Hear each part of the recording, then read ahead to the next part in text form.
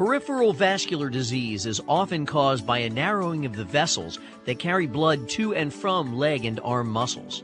If left untreated, it could cause limb amputation. On Thursday, May 10th, you can see the latest minimally invasive procedures used to treat poor leg circulation. Advances in vascular technology have allowed surgeons to open the vessel and restore blood flow to the depleted limbs without all the risks associated with traditional surgery.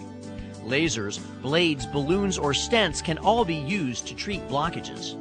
I used a device called the Silverhawk atherectomy device made by Fox Hollow, which bites the plaque or removes the plaque from the blockage. It has a little jaws to it, little cutting knives, and the way it works is that I use the cutting jaws throughout the blockage, and it gets caught in a basket at the bottom of the jaws. So the plaque does not go down to the foot, but gets caught in a basket. OR Live makes it easy for you to learn more. Just click on the Request Information button on your webcast screen and open the door to informed medical care.